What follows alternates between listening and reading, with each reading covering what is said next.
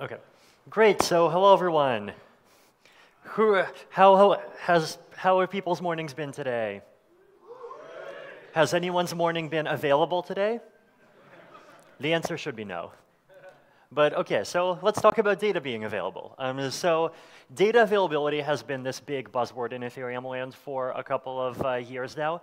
And I think it's important to just start off by talking about what it is and why it's important and why things other than blockchains don't provide it. So data availability at the core is a guarantee that some piece of data that's represented by some smaller thing, so it could be represented by a hash, for example, has been published in such a way that gave anyone the chance to download it. Right? So the data has been published in such a way that anyone can see that, OK, this particular piece of data went through this process, and as a result of that, we can be sure that whoever wants to download it, or whoever during some long enough historical time span wanted to download it, is or what was actually able to download it.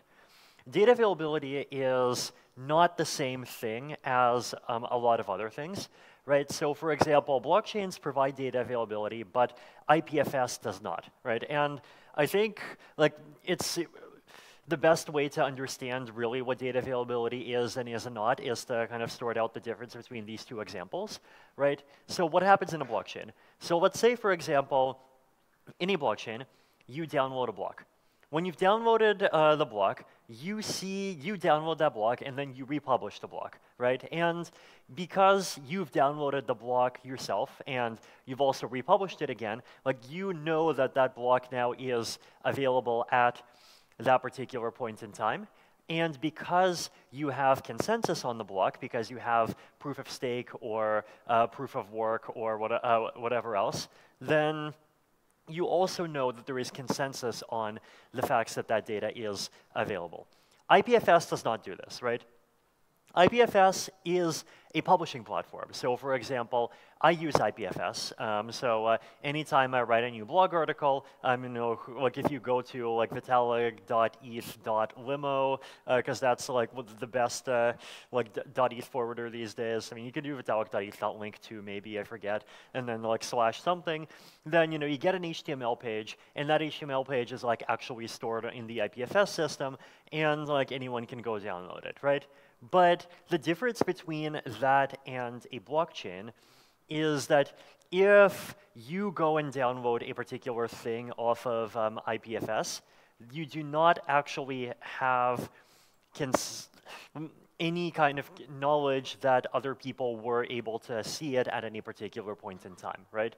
So what you always can do is when you download a page from IPFS, you can republish it, and then you know that now that page is available to anyone. But you did not know anything about its availability during any historical point in time, right? Because, well, maybe that page was never available to anyone all the way right up until the exact second that you received it, right? Maybe you're actually the victim of a very specific type of targeting attack, and it's only showing you the IPFS pages, and if anyone else tries to download them, then they're not going to see anything, and if you download them, then you're going to see them, but you're only going to see the specific. Not like this, right? With a blockchain, if I sync an Ethereum node and I go and check a block from 10 days in the history, I know that it's available, but I also know that it was available 10 days ago, right? So that's the big difference between what a blockchain does and what IPFS does. And it's a really important distinction for a bunch of different applications because it's really crucial for coming to consensus on what happened in the past, right? So if you don't have a data availability system, then you have this kind of thought experiment that you become vulnerable to where you imagine you have two possible worlds, right? In world one, you have a bad block publisher that published a block where one piece of data is missing. And then you have someone else who tried to download it, they failed, and then they raised an alarm. And then 1 second after the alarm, whoever created the block just publishes the remaining data. In world two, you have a totally fine block publisher that just publishes the entire block, and then you have someone who raises a false alarm. If all you see is just the internet evidence that you see at T3, then you have no way of distinguishing between these two, right? And so the problem is basically, if you do not have some kind of like, quote, dedicated data availability system, then if all that you see is what happens at T3, so you just join the system for the first time at T3, you have no idea who here misbehaved and who here behaved correctly, right? Now, this is particularly important when building certain kinds of scalable like systems, particularly things like rollups, right? And the reason why it matters is because there's a lot of attacks on rollups that you can do that only depend on hiding data. They do not depend on creating invalid data. So if you make an attack on a rollup that depends on creating invalid data, then you can solve that by using techniques like fraud proofs, right? So let's say I publish a block, and let's say just like take a simple mathematical example, right? Let's say, for example, I want to publish a proof that like some number that is somewhere between 1 million and 2 million is prime. And so what I'm going to do is I am going to just like publish that claim. And then if the claim is wrong, what you can do is you can give me one of the factors, right? You can give me a number, like somewhere between like 2 and 2,000. And you can tell me, like, hey, this particular number evenly divides this value. And like, if you have this particular number, you could just trivially divide and see, wait, that number has a factor, so it's not prime, right? If you look at an Ethereum block, then if I publish an Ethereum block and I tell you it's valid, you can go and tell me, like, no, actually it's invalid, and this is the first transaction that you processed incorrectly, right? So this is a technique that's called a fraud proof, but the reason why fraud proofs work is that you have a record of who actually did what, and so you have a record of who did something wrong, and so you know whom to penalize, right? So let's say, for example, I publish an invalid Ethereum block, and then you go and challenge and basically say, like, hey, the Ethereum block is wrong over here. And then maybe I need to respond to the challenge and show you, like, actually it's correct, and like, here's some Oracle branches. Or maybe I can't do that, right? If the block actually is invalid, then there is evidence that I actually published a block which is invalid, and I even signed the invalid block. I said that the block is valid when actually it's invalid, and then you were the one that went ahead and challenged it. Now, what this means is that the system can penalize me. It can take my money. It can say, you made a bad block. You lose $1 million. And it can take those $1 million, probably burn half of them because that's usually better for security, and then give the other $500,000 to the person who actually who went ahead and challenged the invalid block. With unavailable data, you cannot do this, right? And so if you do something like, if I do something like I publish a block, but I just like hide a bunch of the transactions and I hide the state at the end, and so now nobody can actually calculate like what actually is the result of executing this block, then I haven't actually like stolen money from you, but I possibly froze your money. And the reason why I froze your money is because I did not publish information that you are going to need if you want to ever actually withdraw your coins, right? And so the problem is that in that kind of situation, well, maybe I failed to publish the data, but then, okay, fine, you challenge me. But then when you challenge me, I just respond 1 second later and say, oh, here you go, there's the data. You challenge me again, oh, here you go, there's the data. And basically, there's this problem where if you have to pay for the challenges, then I can just delay publishing and I can just drain your money by making you sign these challenges. Or if I have to pay for responding, then you can just go and make challenges for free and you can grief me, right? And so we have this kind of system where, or this problem where like you can't really make a nice economic game where it actually makes sense to challenge and actually make, and where you actually have this kind of stable outcome around either the data being published or the data not being published. So This is the problem that data availability systems solve, right? So data availability systems try to just create the guarantee for as big blobs of data as possible that this blob actually was published and that it actually was published at this particular point in time. And so anybody at a particular point in time had access to it. Now, the simplest way to make a data availability system is to just have a blockchain, publish a block, and then anyone goes and downloads the block at that particular time. And then for the benefit of people who are offline, and in those cases where you might have a 50-50 split, we have a consensus algorithm, which a blockchain has. And then the system comes to an agreement. Either it agrees that this block was available and it's part of the canonical history, or it agrees that, well, maybe this block was not available, or maybe it was just late. In any case, it's not part of the canonical history. We're ignoring it. If you did something with that block, just try again. Now, we can make systems that provide a similar guarantee, but in a way that is much more scalable, right? And I think the intuition here is basically that, like, if you think about blockchains, and then if you think about actually scalable non-blockchain peer-to-peer systems, like torrent networks, for example, in a torrent network, nobody actually downloads every single file, right? Like, if everybody had to download every single file in a torrent network, it would just be completely crazy, and it would just not actually work.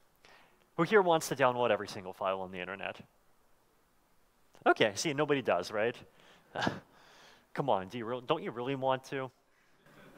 Yeah, no, unfortunately you can't, right? So, the question I think that's been in my mind for basically like ever since I started thinking about blockchain scaling is like, can you take the spirit of how peer-to-peer torrent networks work, where you kind of split up the work and everyone only stores a little bit of everything, and combine that with the guarantees that blockchains provide. And data availability sampling is basically, I think, the closest that we have to an actual answer. So here is how dank sharding works. So you have a block, right? The things at the top here are Ethereum blocks. Ethereum blocks can have two types of transactions. They can have a regular transaction, same as today, or they can have a data transaction. A data transaction does everything that a regular transaction does, but also in addition, it contains a hash of a blob. And a blob is just like a bunch of data.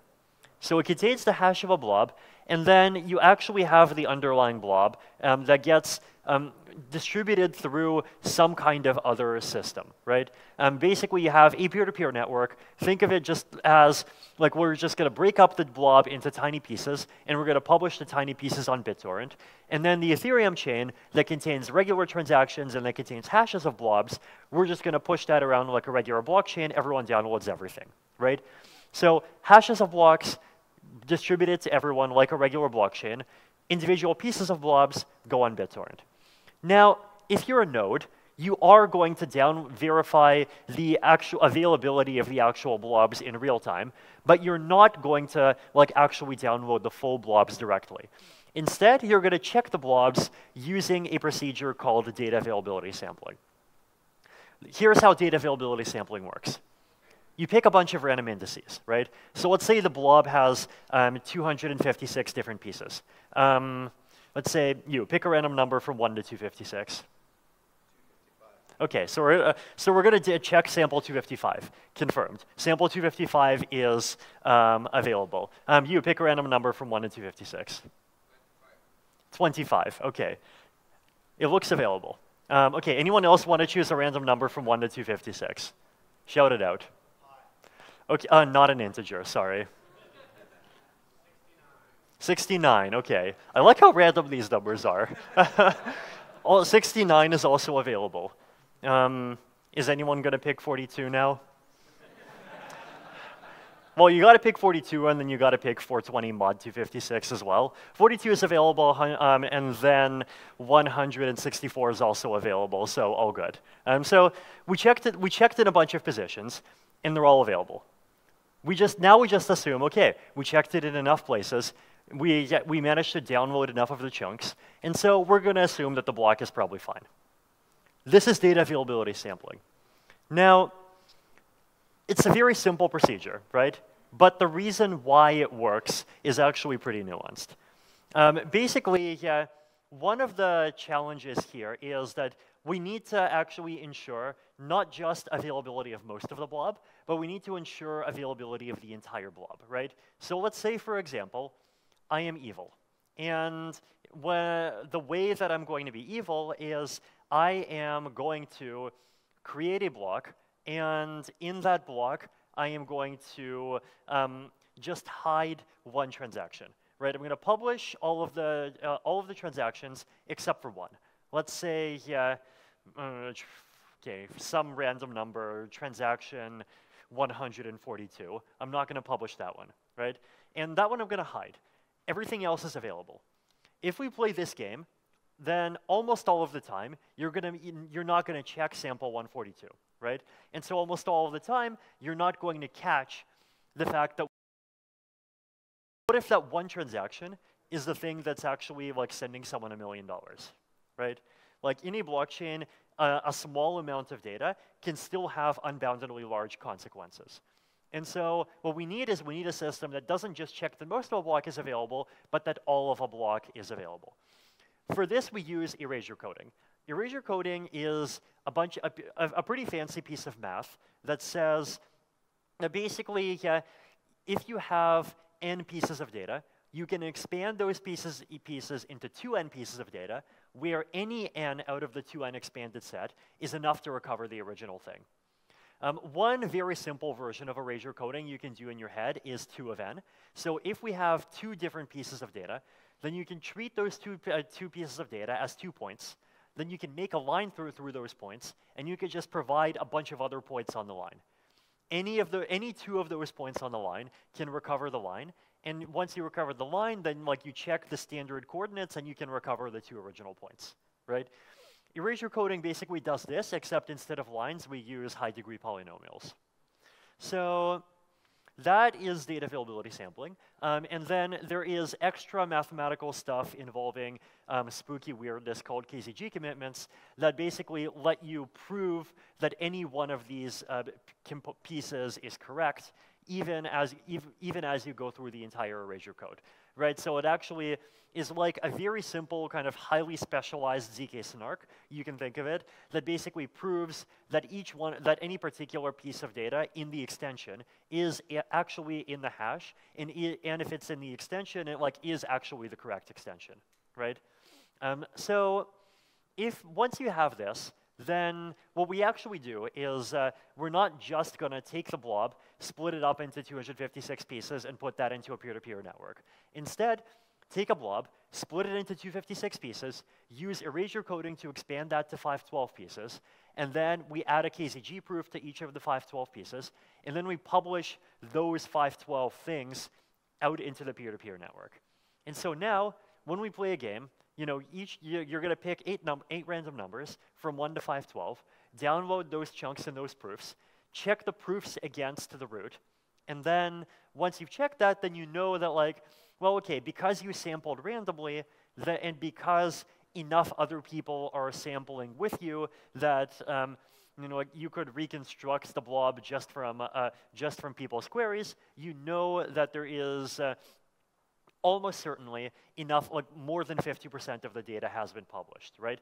Because if less than 50% of the data has been published, then like with extremely high probability, you would end up at least one of your sample requests will end up failing. So people understanding so far? Good. So now what we have is basically we've taken the problem of verifying that the entire blob is there. We turned it into a problem of checking that at least 50% of a thing is there, and then we solve that problem by doing random sample checks. So that's 1D sampling. 2D sampling is basically this kind of extension that says, well, we're going to not just do this extension within each blob, but we're also going to use the exact same erasure code extension algorithm to extend between blobs, right? And so now, even if you have 1,000 blobs of a lot of data, you could do the same sampling procedure in a 2-dimensional way, but with only about 70 queries, you can sample and you can verify the availability of this entire grid that has like potentially like 1 million pieces in it. So So that's the power of going two-dimensional.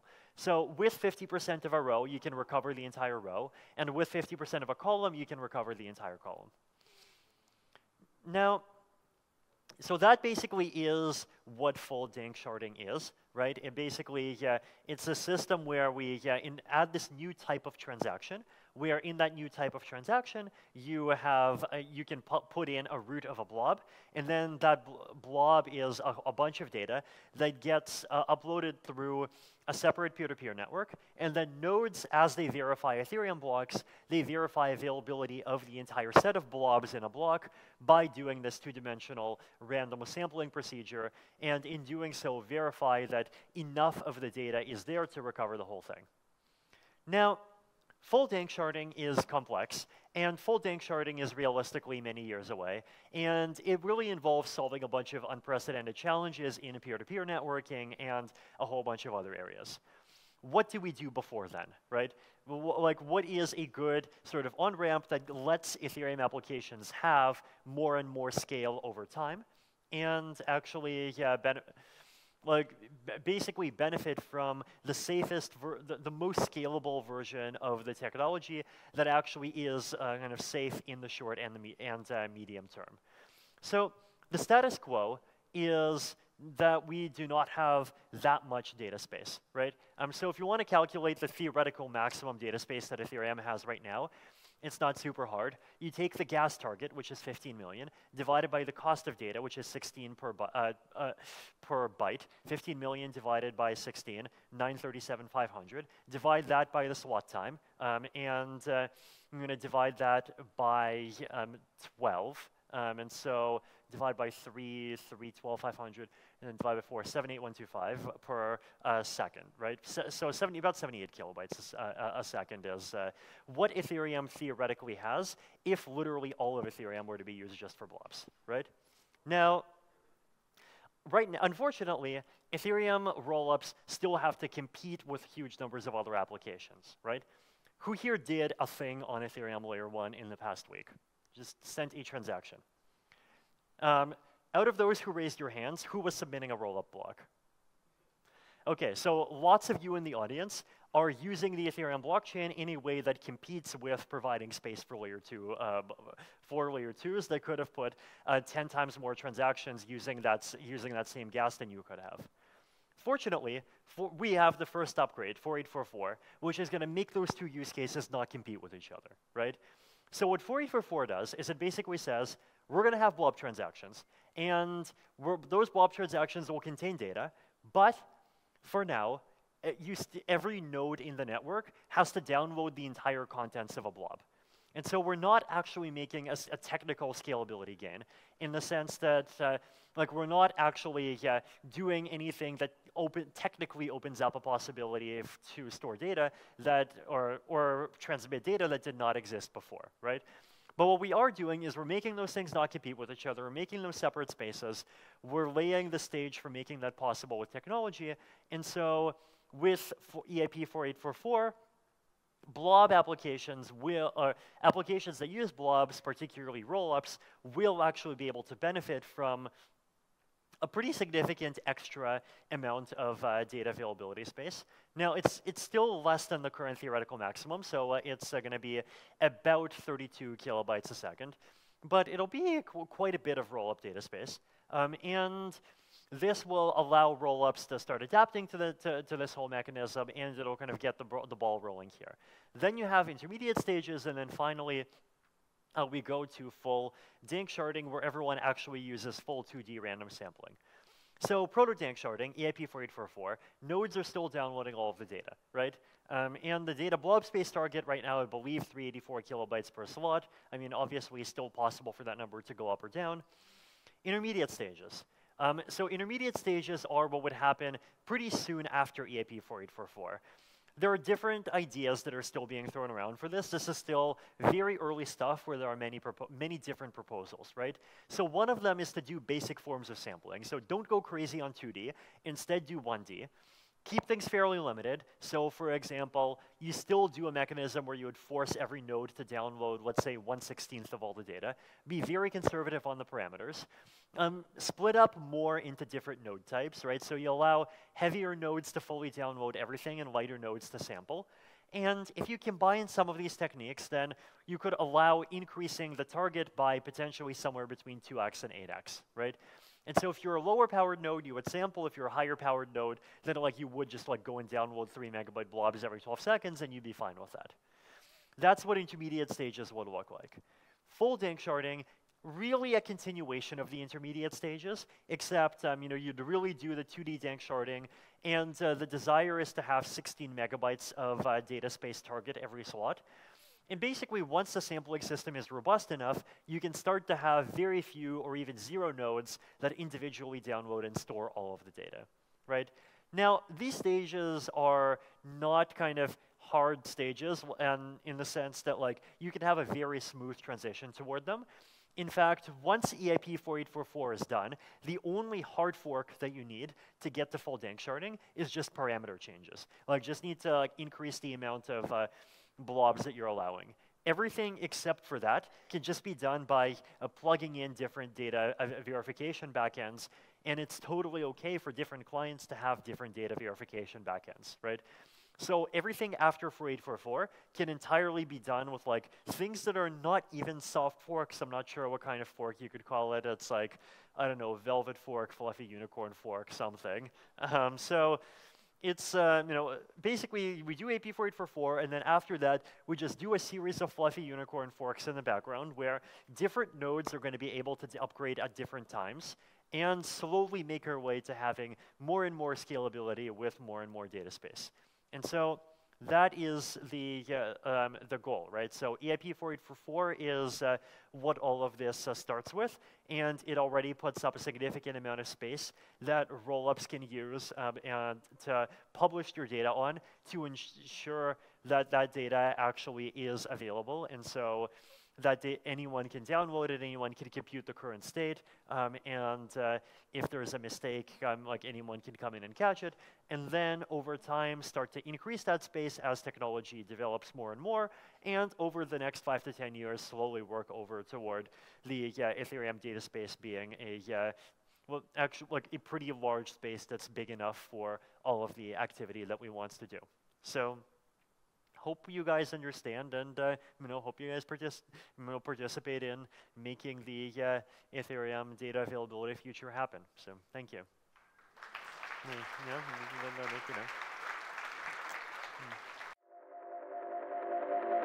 Yeah,